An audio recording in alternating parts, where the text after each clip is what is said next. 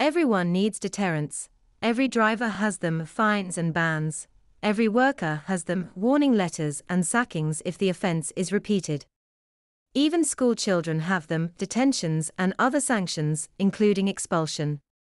I, being of an age when we had the deterrent of the cane, know its effectiveness, especially on those kids who never got it. What deterrent has the child who doesn't turn up for detentions, or bothers about doing any other punishment sanction? Only ultimately expulsion, and being ruined educationally for life. And how does it deter her peers, when they see a child getting away with ignoring all the punishment sanctions the school can hand out?